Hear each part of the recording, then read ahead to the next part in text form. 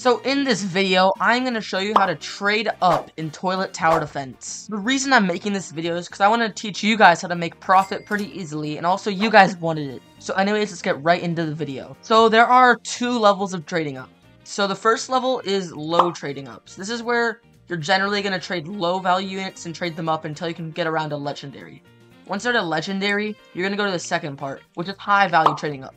In this trading up strategy, you're going to make more profit, but it's going to be a little harder.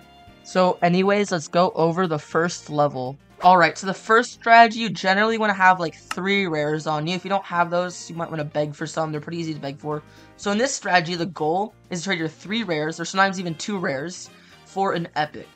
And then once you get the epic, you want to trade it for 4 rares and continue. Once you have about 5 epics, you want to trade it for a legendary. So anyways, I'm going to show this in action to prove that it works. Alright, so this guy's an epic. So what we're going to do is we're going to offer a speaker helicopter, a TV man, and another speaker helicopter. That's 3 rares. And let's just press ready. And he'll do it for the camera helicopter. Okay.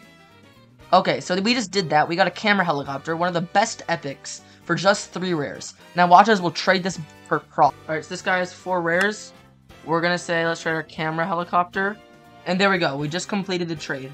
And now we can continue this process for trading 3 for an epic and trading the epic for 4. And eventually we'll make tons of profit and you'll be able to afford a legendary. And now once you afford the legendary, let's move on to the next trading strategy. So this next strategy is a lot like the past strategy, but it's a little more complicated. I like to call it the upgrading and downgrading strategy. So for example, let's say I have just this mech cameraman right here. So what I would like to do is I have this mech, and it's a high demand unit. So what does high demand mean, you might ask? Well, high demand means more people want to trade for it.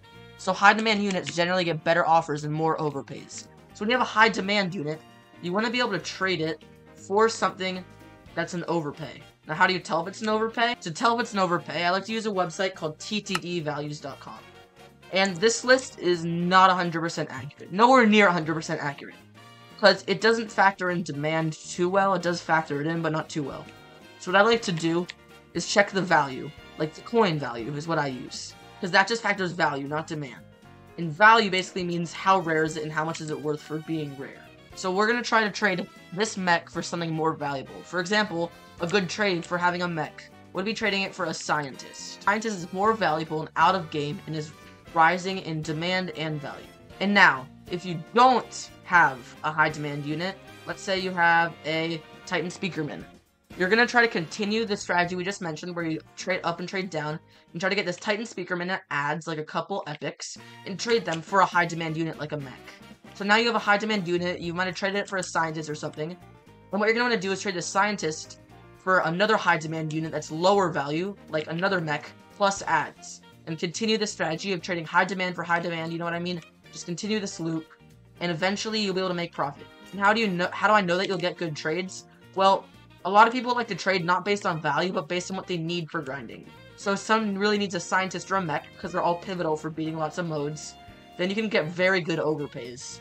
So yeah, those are 2 good strategies for trading, and I hope you guys enjoyed, and I'll see you guys in the next one.